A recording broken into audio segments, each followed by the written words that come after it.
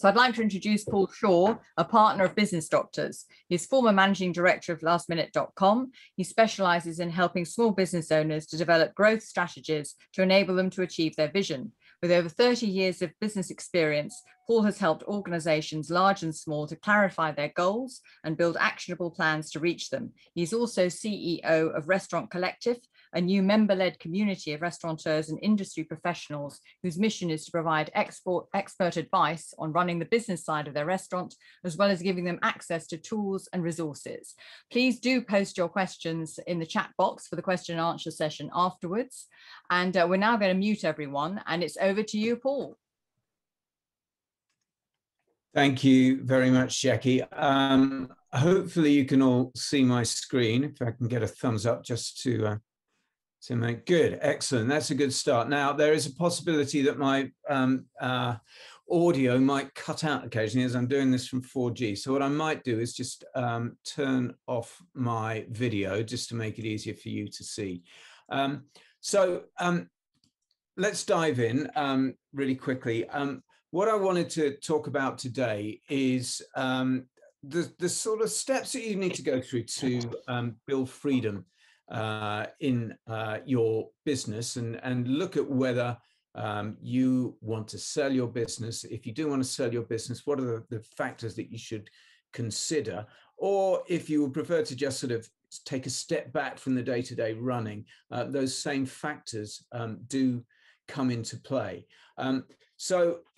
Let me dive in because I've got quite a few slides and not that long. Today's workshop really is about understanding what it is that makes up your business, what it is that adds value to it. The first thing that we really want to do is avoid the owner's trap. The owner's trap, I'm sure many of you have come across it, is when you are stuck in the business runs you rather than you running the business. You spend all the hours that God gives in the business. You have personal relationships with all your customers. You do all the selling. You probably offer too many products and too many varieties of different products because your customers ask you personally for different variations. You're the only one really that understands the nature of the business, what your customers want, and your staff aren't really of that much value in the grand scheme of things because they don't know enough and they haven't learned enough. So what we really want to try and do is avoid that and build freedom. Freedom which gives you options. Freedom is all about choices. It gives you the choice of whether to scale up your business, to grow it further, and generate more revenues, whether to sell the business to an external buyer, or whether to take a step back and become a non-exec or pass it on to family members or employees that can carry on the running of the business. Whatever you choose you want to do, you really should be looking at 8 factors that will drive the value of the business as you go forward. And these are they. And what I will do over the next sort of 15-20 minutes or so is go through these 8 different factors to just give you a sense of what it is that drives the value of the business and how you might be able to achieve that freedom. And at the end of the session, there is a link which I will put in chat to a questionnaire, which if you want to find out how you and your business score against these 8 factors, you can complete a very quick 15-minute questionnaire and get an answer more or less immediately. So the first of these 8 value considerations is about the financial performance of your business. And I guess this is an obvious one, really. When you're looking at building a sellable business, really what a buyer is interested in is how much revenue you make in terms of profit, what the profit of your business is, and how reliable are those revenue streams going to be in the future. In other words, if I look at next year's profit, you know, I might be predicting £100,000. The year after that, have I got any certainty that I'll be able to make the same amount of money? Or the year after that, or the year after that? Because fundamentally, that's what a buyer is looking for. An external buyer of any business is going to look at what are the revenue streams today, what is the profitability today, and what evidence is there that that profitability is going to continue over the course of the coming years. And that then feeds into the multiplier that that buyers put on the business. So depending on what kind of business you are in, there will be varying different multipliers that apply to different kinds of business. But the more efficient and the more effective your business is, the more you can guarantee future revenues for that business, the higher that multiplier of your profitability will get, and therefore the greater the value of the business will be. The second factor is growth potential, and this is really the piece about what is it that you sell and how scalable is what you sell. The secret to a valuable business is very often selling fewer things to more people, being able to develop a sales process that isn't dependent on you, that is teachable to others, to your staff, that is aligned to the highest value perception that your customers have. In other words, that you can charge the most for, and is repeatable, that it's a recurring revenue stream. And let me give you an example of that with a business that we worked with, the Business Doctors, a few years ago. And it was a photography company. And what we did is we looked at the various different business streams that they had, and we rated them against those three factors: teachability, value, and repeatability. So, and each of those factors, we gave a score out of 10. So, for example, weddings. Wedding photography is extremely valuable. You can charge a lot of money. It's quite teachable. You can teach a junior photographer all of the standard setups.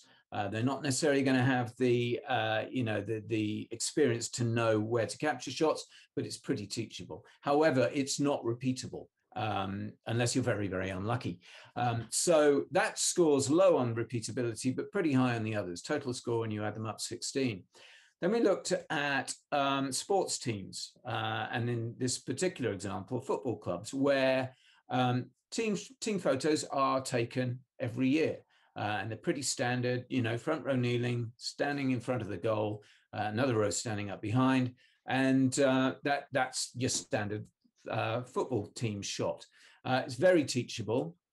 It's very repeatable because you get a new team every season, but it's not particularly valuable. No one's prepared to pay a huge amount for it. The third one is school photography. Now, school photography, again, formulaic, very standard, very teachable. Very repeatable because your kids go through, whatever it is, 12, 13 years of school. And it's extremely valuable because everybody wants to buy the photos of their kids every year at school. And you can get them on key rings, you can get them on coffee mugs, you can do all sorts of different things with them. You send them to your relatives. So that scores very, very highly on that, value scale. You add all of those up, and what that led to is this particular company specialized in school photography, and they actually rebranded their business to schoolphotographs.co.uk, and they're doing very well, or at least they were pre-pandemic, pursuing that particular specialism. Doesn't mean they don't do the other things. That's where the focus is, because that is the growth potential of the business. Moving on to factor 3, and we call it Switzerland structure, because this is all about independence. And the aim here is to achieve neutrality, to not be too dependent on any single element of your business, be they suppliers, be they customers, be they employees. So, for example, if you have too high a dependency on, say, a customer, you might be dependent on them for 50% of your revenue. That's a huge vulnerability to your business, particularly if you don't have a contract with them. And I've come across many clients that are in that situation. They're reliant on a particular customer for a huge proportion of their business. They don't have an agreement with them. That customer could choose another supplier tomorrow, and they would lose half their business overnight. That is an absolute alarm bell for any prospective buyer. So the objective is to look at your business, look at where you have those vulnerabilities and reduce those vulnerabilities wherever you can. You might be over-reliant on a particular employee who knows all sorts of things about stuff that nobody else knows about, and you've got a vulnerability there. The supplier, you get all of your goods from a single supplier. If they go out of business, you're in trouble. And we've spoken about customers. So look at where you can reduce your vulnerabilities there. Then we have the next consideration, number 4, is the valuation seesaw. And this is about how you use your cash, how you use your working capital in your business. So there is a direct relationship between the amount of cash that your business employs day in, day out, and the value of that business.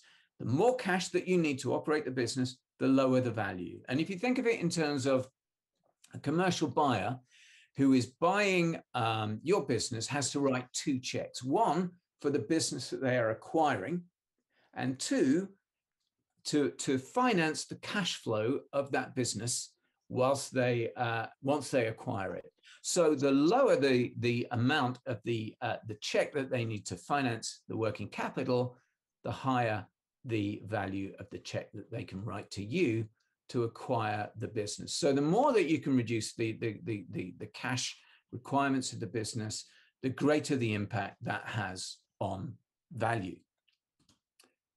Number 5 is about recurring revenue, and we've touched on this already. And again, it comes down to this perception that any buyer has that they need to have some confidence that the revenue that they are buying in your business is going to recur year after year after year.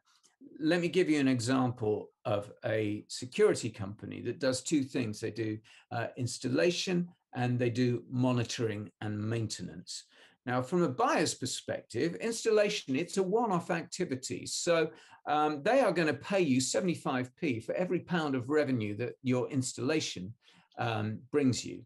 However, the maintenance and monitoring, they can see as an ongoing revenue stream. So the value to them is much higher. And they would pay you £2 for every pound of monitoring revenue that your business generates. So in other words, a business that is purely monitoring is worth 2.5 times the value of a business that purely specializes in installation.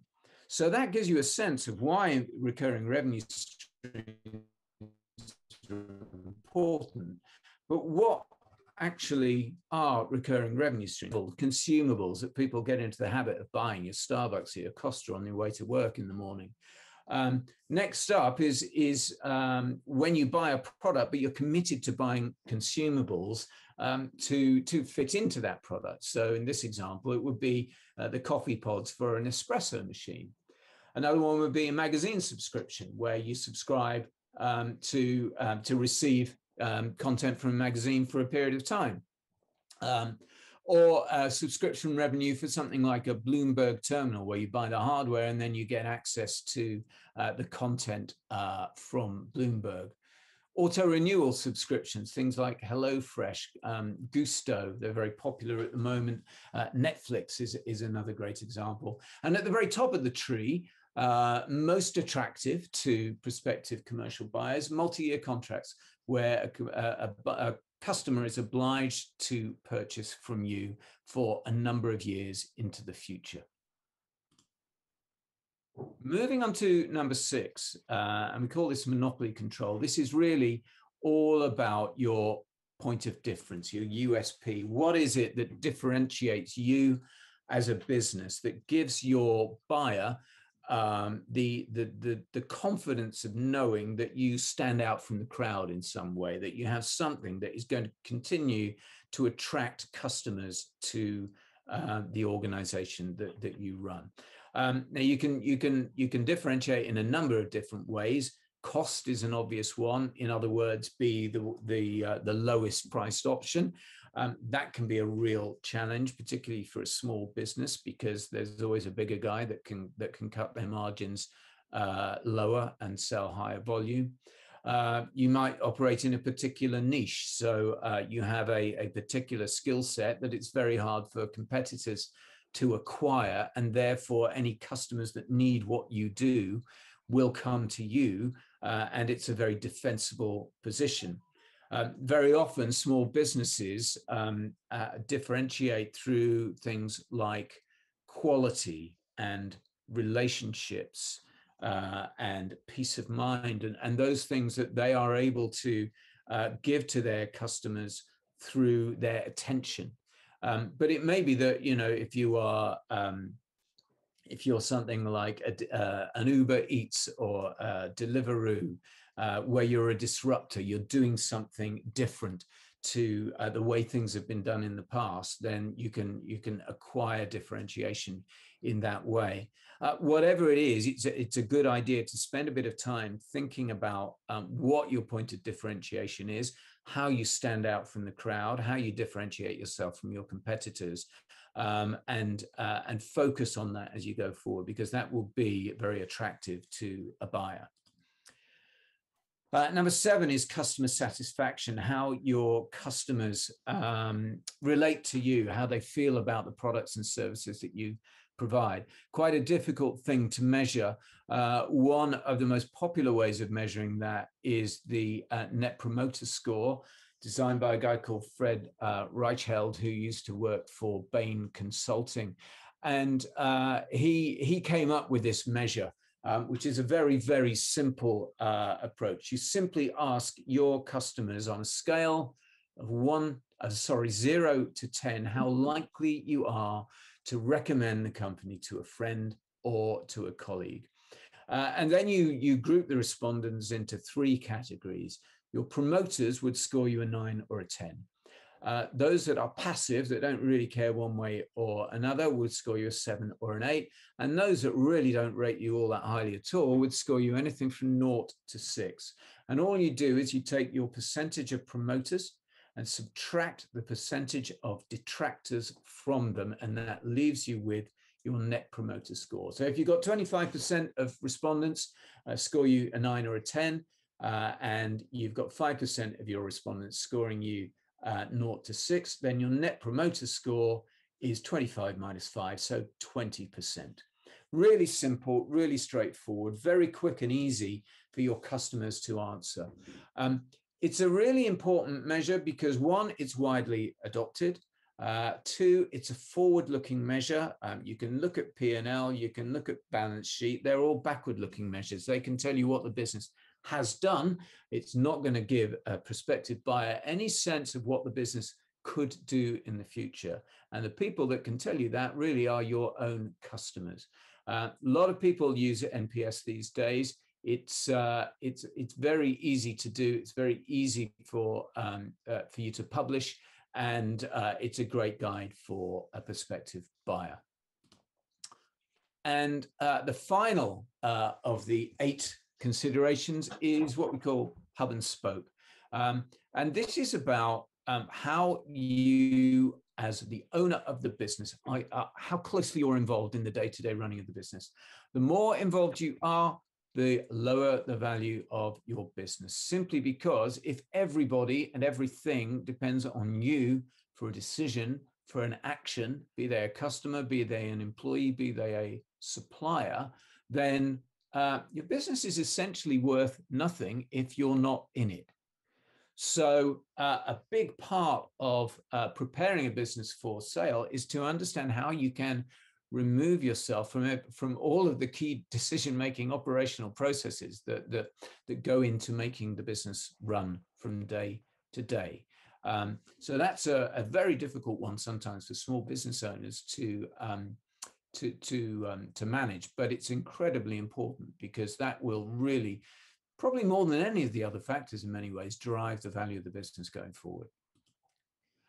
So just a final sort of point to make is that profit and value are 2 very different things when it comes to selling a business. The profit that you make is only one factor amongst the 8 that really drive the value. And the difference between profit and value can be huge. I mean, in this example, a lot of numbers I know, but essentially what we're looking at here is a business that has an annual profit of £150,000.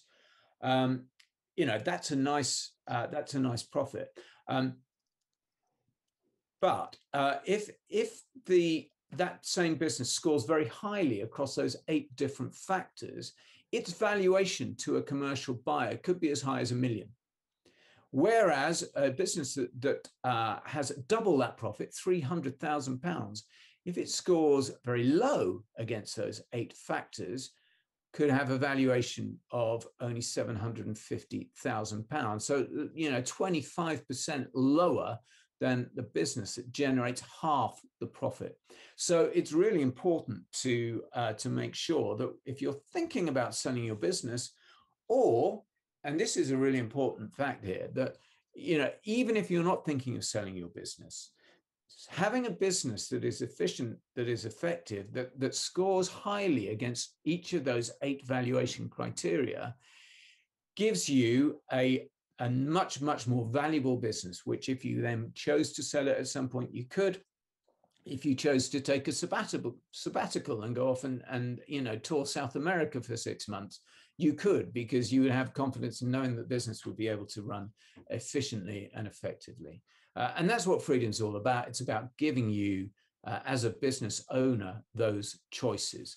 And as I mentioned at the top, we've got a questionnaire that you can take, which is a value builder questionnaire. You will be able to score your business against those 8 factors. Around 40,000 businesses across UK, Europe, and North America have taken this survey, and of course we're able to benchmark the answers against the statistics given us by all of those different businesses. So it's a pretty accurate measure of where your business is today, what its value actually is today, and what it could be if you were to increase your value builder score. So I will put this link in chat at the end of this presentation. And if anybody has any further questions or would like to chat more about value builder and business growth, then please do get in touch with me. You can see my details on the screen there. And that concludes this presentation. If anybody does have any questions, I'd be delighted to answer them. Well, thanks very much, Paul. That's really, really interesting talk. Thank you so much. That's great. Yes, there has been some questions in the chat box from Karen Young. Karen, would you like to pose your question to Paul? Yeah, sure. I was just wondering, so we don't tie customers into contracts because it's part of our brand ethos that we deliver results through Google Ads. And, I've set up ethos as the antidote to companies that tie people in for 12 months and then, try and hold people to contract. So our clients tend to stay with us unless there's a specific reason why they leave. They're bought out or whatever. They don't leave because they're unhappy with service. We've never had a customer leave for that reason. And our model is 100% recurring revenue. So we have proof that we've been in business for 4.5 years, and I've got customers still from the beginning. Yeah. Does it then matter if you don't have contracts? Well, we have contracts, but not 30-day terms, I guess is what I'm saying. Yeah, I think if you have a convincing and a compelling story and a reason why you don't have contracts, and you have a high level of confidence that the fact that you don't have contracts, generates good business and allows you to generate recurring business, then arguably, no, you don't. I mean, this is a formula, if you like. It's a template. A buyer that knew nothing about your business and was buying blind and had no background would expect you to have contracts. But of course, no buyer does that. Every buyer does their due diligence, looks into your business, talks to your customers, understands the model and the rhythms of the business, and then will then make their purchasing decision based on that. And by the sounds of what you have at the moment, I think, you know, you would probably, it could potentially be damaging to your business to introduce contracts, because there's an element of client trust there that would be impacted. So no, I mean, I wouldn't recommend that you change your model, but I think, you know, what is important is that you gather, if you were thinking of selling, you gather sufficient evidence to convince and satisfy a prospective buyer that your model is safe and secure, and that their expectation of future revenues is well placed. Great. Thanks.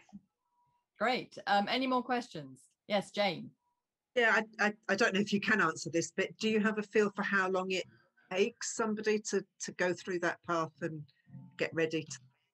So yeah, it's a really good question, Jane. I think it does depend on the condition of the business at the beginning, and the size of the business, and the nature of the business. I mean, typically, I would say going through the process of building the business to score highly against each of those 8 factors is probably the work of a year to 18 months. It could be a bit longer, could be a bit shorter, depending on what you do. Selling a business usually takes between 6 months and a year. Again, it can take a bit longer, depending on what you do and what kind of sale you're looking for, whether you're going out to the market, whether it's a trade sale, etc. So, but yeah, around 12 to 18 months to actually prepare for sale, and another 6 to 12 to actually sell. Great. Any more questions at all? Okay, I've got one. You say that no one customer should make more than 15% of revenue. Do you have advice to businesses on how they can get to that point? Because you know, you know, there is a likelihood that a business does have a very big client and they're very dependent on it. So how can they perhaps have something a bit more balanced? Yeah, I mean, again, it's the case with a lot of small businesses that they do have a very high reliance on a particular client. And, you know, I'm not suggesting that you should then sort of, you know, dump that client and go and find lots of small clients. The trick, I think, is keeping that client whilst at the same time building up an additional client base that de-risks that client for you. The concern is the vulnerability that it presents to you as a business. And you know, you should take, whatever your business, you should take steps to reduce any vulnerability that you have, whether you're intending to sell or not, because it can be incredibly dangerous. And you don't want to put your business in the way of that kind of risk. So you know, putting a contract in place is a good starting point. So making sure that you've got some kind of security. But you know, really the only answer is to find new clients to de-risk that one that you're over reliant on. Okay, then. Thank you very much, Paul. Right. Anyone got any more questions? Right. Okay. Well, thank you very much, Paul, for that great talk. If anyone wants any more information, do contact Paul directly. So that concludes our meeting, and feedback is very important to us. So do engage with us on social media, Twitter, Instagram, and LinkedIn, and please do subscribe to our YouTube channel. So our next meeting is on Wednesday, the 9th of June at 11 o'clock in the morning, when Karen Young from Ethos Metrics will be presenting an insider's guide to Google Ads success. And Karen's with us here today. So Karen, perhaps you'd like to give us a little taste of what we can expect. Yeah, so really, Google Ads are seen as a black art by many people. There's a lot of distrust in Google Ads. A lot of businesses invest in Google Ads and lose a ton of money. And it's not really surprising when you're on the other side operating the platform, because Google sets things up to lure small businesses in. You know, they tempt you with, you know, we'll give you £120 worth of free clicks if you set up an account. It's really straightforward. Just do this. And people forget that Google actually is looking to generate money for Google. Google makes money from clicks because you pay per click. Literally every time your ad shows and someone clicks, you pay. You don't make money from clicks. You make money when people buy things from you as a business. And it's understanding the difference between Google's motives and your motives as a business, which enables it to be possible to make money from Google Ads. It's a really complicated platform. People often don't know what they're buying. So really, our aim as a business is to demystify things so that people can make a considered decision as to whether Google Ads are ever going to be right for them. And the answer is, for a lot of businesses, don't touch them with a barge pole. I tell an awful lot of people every day that, every day of the month, that not for you, to go and do a different sort of marketing. So what I'll be covering really is top line, how the Google platform works, how to assess whether it's likely to be right for you as a business, and if you do decide to go ahead, how to go in with your eyes open. Great. Well, that sounds absolutely great. Thank you very much, Karen. So if you'd like to book for that, do visit our website, www.wearebiz.co.uk. Well, thank you very much, everybody. So that's goodbye from me, Rob. Goodbye from me. And goodbye from Dave. Goodbye, and thanks for joining us today. Absolutely. Thank you. Thank you. Goodbye. Thanks.